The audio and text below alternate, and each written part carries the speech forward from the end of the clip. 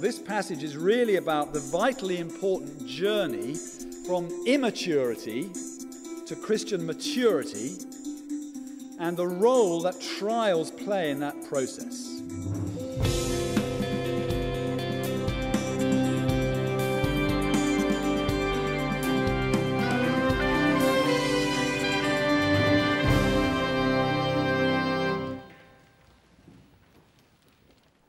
Heavenly Father, speak to us and change us by the power of your Spirit through your word of truth.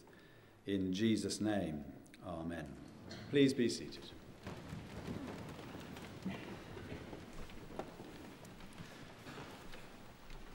The other week I saw a repeat episode of Lewis, the Morse spin-off TV detective series.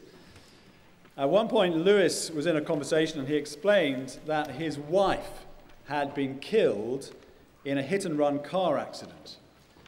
He had loved her very much and he'd found her loss devastating. And Lewis's comment on his terrible bereavement is that it was an end to what he calls any God stuff for him. Of course, it's fiction. But it reflects a common assumption that any really hard experience is bound to decrease or destroy Christian faith. The really astonishing thing about our Bible passage this evening is that it teaches the exact opposite. Tough times grow real faith. The passage, as you'll be aware by now, is James 1, 1-18. It's there on page 1011 in the Bibles. Please have that open in front of you. My title as we look at this opening section of James is Faith on Trial. You can see my 4-point outline on the back of the service sheet. Have that also in front of you if you would. And I'll come to that in a moment. To begin at the beginning, though, take a look at verse 1. James, a servant of God and of the Lord Jesus Christ, to the 12 tribes in the dispersion, greetings. Who is this James? The traditional and most likely view is that this is James, the brother of Jesus, who became the leader of the church in Jerusalem. He's writing to people he calls the 12 tribes in the dispersion. Who are they? Well, not Jews only, but Christian believers, both Jewish and Gentile, who are the new and true Israel, the people of God, scattered across nations and provinces of the Roman Empire. Possibly the background here is the scattering that happened as a result of the persecution that followed the martyrdom of Stephen in Jerusalem. And if that is so, then James could have especially in mind, not exclusively though, believers who had been part of that Jerusalem church that he was the leader of and who had been forced to flee through those tough times of persecution. That would make good sense of the fact that he immediately speaks about faith under pressure. Be that as it may, it is faith on trial that is the overarching theme of this section from verse 1 through to verse 18 that we're looking at this evening. So, verse 2, as we've already heard this evening, count it all joy, my brothers, when you meet trials of various kinds. And down in verse 12 as well, blessed is the man who remains steadfast under trial. Now, some think that James moves from one topic to another in a rather disconnected way through this first chapter of his letter. To my mind, this whole section is illuminated if we see it as all related to this theme of faith on trial. Or to look at it from a different angle, this passage is really about the vitally important journey from immaturity to Christian maturity and the role that trials play in that process. Hence my 4 headings that you can see there on the outline. First, where we begin, ungodly immaturity. Secondly, where we end, godly maturity. Thirdly, how we get there, by responding to the word of God in the thick of our trials. And fourthly, how to grow to maturity, a 10-point plan. Now let me explain where all that comes from. So first of all, where we begin. Ungodly immaturity. What is the character of this ungodly immaturity? It is foolish, faithless, unstable, and it blames God for its problems. What is the consequence of having this kind of spiritually immature character? It is that we find ourselves caught up in the life cycle of sin that leads to death. This destructive character you see first of all in verses 5 to 8. Here they are. If any of you lacks wisdom, let him ask God, who gives generously to all without reproach, and it will be given him. But let him ask in faith with no doubting. For the one who doubts is like a wave of the sea that is driven and tossed by the wind. For that person must not suppose that he will receive anything from the Lord. He is a double-minded man, unstable in all his ways. So here is someone who's lacking in wisdom. Biblical wisdom is a combination of knowing how to live in a godly way and putting what you know into practice. The opposite of that kind of wisdom is folly. With that kind of folly comes doubt. And this isn't honest doubt that asks sensible questions and sincerely wants to learn the truth. This is a failure to see God for who he is, a failure to trust him. It is being faithless. And being foolish and faithless makes for tremendous mental and personal instability here. So the picture here is of a restless, storm-driven sea, constantly surging first one way and then the other. No sense of direction, no settled purpose, no peace. He is a double-minded man, unstable in all his ways. What then is the default attitude when troubles come? Blame God. Verse 13 is the warning against this. Let no one say when he is tempted, when he is tested, when he is under trial, let no one say, I am being tempted by God. To say that is to say when we succumb to is to say that when we succumb to temptation and fall into sin, it is not our fault. We couldn't help it. It's God's fault. But once we have absolved ourselves of responsibility for our folly and our moral failures, then we are on a very steep and slippery slope with the brakes off. There is nothing to stop the downward slide. And that's exactly the vicious downward spiral that's described in verses 14 and 15. This is the consequence that flows from ungodly immaturity that's faithless, foolish, unstable, and blame-shifting. Verse 14. But each person is tempted when he is lured and enticed by his own desire. Then desire, when it has conceived, gives birth to sin. And sin, when it is fully grown, brings forth death. It's a powerful and frightening image of what you might call 3 generations of sin. The mother is our self-centered desire that latches on to temptations. We think that here are opportunities for us to get what we want. Never mind the cost, never mind God. So desire meets temptation, and what's conceived grows bigger and bigger until desire gives birth to sin. The mother is desire. The daughter is sin. But then sin grows to adulthood and in its turn gives birth to death. It's a ghastly picture. It's supposed to be. It's supposed to scare us off. We don't want to go down that road. There is a far, far better way than ungodly immaturity with its wayward character and deadly consequences. And by the grace of God, we can hope for that better way. We can have a better goal for what we will become as we journey through life. So, secondly, where we end, godly maturity. This godly maturity is everything that ungodly immaturity isn't. So instead of being faithless, we become faithful. Foolishness gives way to wisdom. No longer tossed about like a wave on the stormy sea, we become stable. And rather than blaming God, we have a consistent love for God instead. And the consequence of this godly maturity is that we find ourselves, by the grace of God, anticipating what James calls the crown of life, eternal life. So verse 5, if any of you lacks wisdom, let him ask God, who gives generously to all without reproach, and it will be given him. In other words, the end result of this process will be that you will have God-given wisdom. You'll be wise. That's the goal.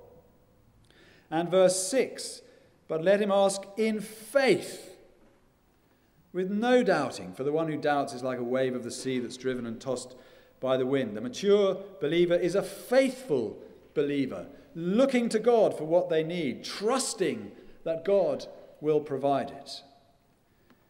You can see that stability there in verse 4. And let steadfastness have its full effect, that you may be perfect and complete, lacking in nothing. Consistent, unwavering, stable faithfulness marks the one who becomes perfect and complete. Such people are everything they were meant to be. They display all the fruit of the Spirit. They don't do that erratically, so that one day you can rely on them, the next day you can't. Nobody knows from one day to the next how they're going to respond to difficulties or to provocation. They do so, they respond with a steadiness that other people can rely on completely. Now, of course, nobody is going to be totally perfect and complete this side of heaven. We wait for the resurrection life to be 100% perfect and mature. But the goal is to make progress now, even though we never arrive. Not yet, not till then, not till the new age. Then how the mature person relates to God and how God relates to them is clear in verse 12. Blessed is the man who remains steadfast under trial, for when he has stood the test, he will receive the crown of life, which God has promised to those who love him. Instead of blaming God, the mature believer loves him. God is number one. God is at the center always, and God will bless such a person and give them the crown of life. We begin by displaying ungodly immaturity. By the grace of God, when we become believers, we know that we will end with godly maturity, and we spend our lives moving towards that maturity. That is our destination. It's what we long to become. But how? So, thirdly, how we get there? By responding to the word of God in the thick of our trials. Take a look at verses 2 and 3 to see this process at work. Count it all joy, my brothers, when you meet trials of various kinds, for you know that the testing of your faith produces steadfastness. Whatever comes at us that we find difficult, this is how we're to deal with it.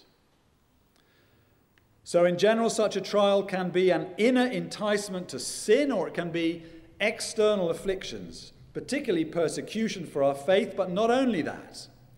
So we can include illness. And at the end of this very letter, in 5 verses 13 and 14, James asks the question, is anyone among you suffering? Is anyone among you sick? Illness in one form is one form of suffering that James clearly has in mind as he writes this letter. Or it might be financial trouble and poverty. And early in chapter 2, James speaks of the poor man in shabby clothes. So that kind of hardship too is in his mind. So these are trials, he says, of various kinds. And God uses them to test our faith. The image there is of the process by which silver or gold is refined by fire. As someone has put it, suffering is a means by which faith, tested in the fires of adversity, can be purified of any dross and thereby strengthened. And that purification takes place when we find ourselves in the thick of trials and we respond with faith and obedience to the word of God. So verse 18, of God's own will, he brought us forth by the word of truth, that we should be a kind of first fruits of his creatures. By this word of truth, God created us. He regenerated us. And by that same word of truth, he is transforming us into the likeness of Christ as we hear and as we obey. When we talk of faith in Christ that's been tested and refined by suffering, that it shines like gold, refined gold, I wonder whether examples come to your mind, people you have known over the years. When I think about that, my mind turns to a man I met years ago, 30 years ago, when I was on a mission team as a theological student to a rather small, struggling church in the West Country. He was an old man, he was a member of the church, and I was sent to visit him, supposedly to challenge and encourage him in his faith. I was a young man in my mid-20s. But the challenge and the encouragement was entirely the other way around. This man had loved Christ for many, many years. His daughter had been horribly and randomly murdered some years before. Despite his own great physical frailty, he had nursed his beloved wife through a long, debilitating, and finally fatal illness, and he'd been left alone. He could so easily have become an embittered old man. There was no doubting the suffering that he'd been through. I could see it in his eyes as I talked to him about his life, and he told me what he'd been through. And yet, those eyes also shone with joy. As he spoke, the living faith and the hope in Christ that he had poured out of him. It's 30 years since I met him, but the impression of that meeting is still deep in my soul. Refined, mature, and joyful faith. I want to become like that. And we grow in that kind of godly maturity by responding to the word of God in the thick of our trials. Let me unpack that a bit more. So finally and fourthly, how to grow to maturity, a 10-point plan. You can see these 10 points on the outline. Want maturity. Obviously, that's the starting point. If we don't want it, we're not going to do anything about it. Then ask for maturity. Pray for it. Persistently petition the Lord to grow your godly maturity. That is a prayer that God will answer with a big yes. Verse 5, if any of you lacks wisdom, and remember that's knowing how to live and living like it. If any of you lacks wisdom, let him ask God who gives generously to all without reproach, and it will be given him. When you pray that way, don't be surprised when the Lord starts using trials and troubles in your life to test and refine your faith. So, find the joy in trials. Verse 3, count it all joy, my brothers, when you meet trials of various kinds, for you know that the testing of your faith produces steadfastness. That is a clear and uncompromising command. We are called on to make a definite decision to take up a joyful attitude in our lives. That in itself is a life-changing lesson. It does not mean that suffering ceases to hurt, but it means that joy comes alongside the suffering. And it becomes possible to find the joy in trials when we understand that God uses trials to grow our faith and maturity. Remember, it's through our response to his word in the thick of these things that maturity grows. Be prepared to wait. Verse 4, and let steadfastness have its full effect, that you may be perfect and complete, lacking in nothing. That takes time. The refining process is not instant. There is no instant gratification when it comes to spiritual maturity. It demands patient endurance. Take the long view.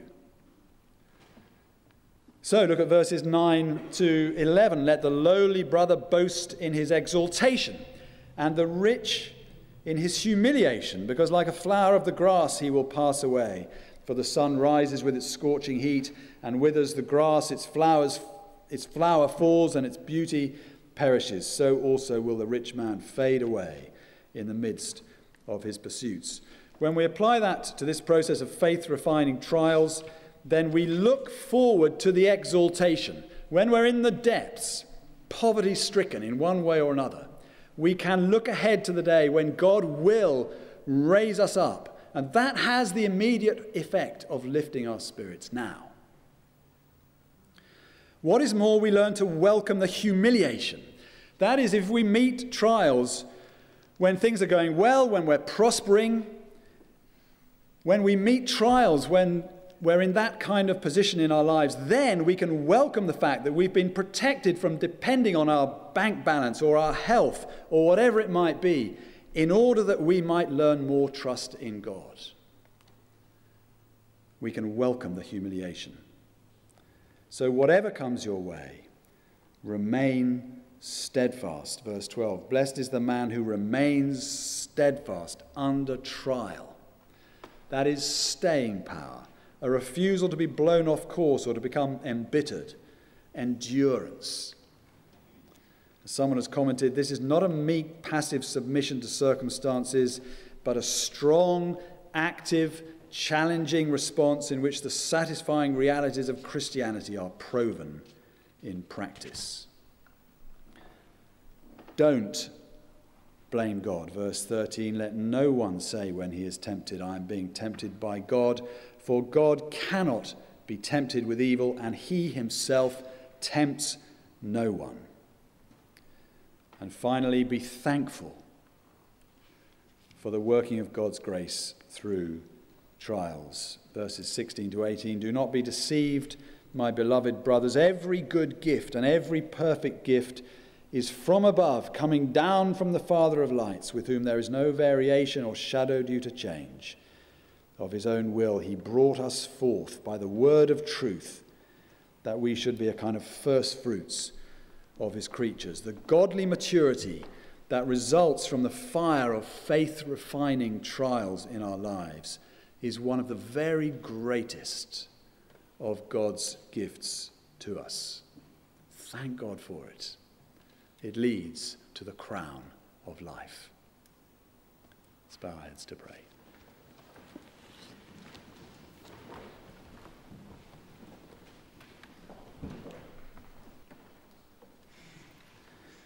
Lord God, by your Spirit at work through your word, give us the grace to learn through the trials that we face in our lives.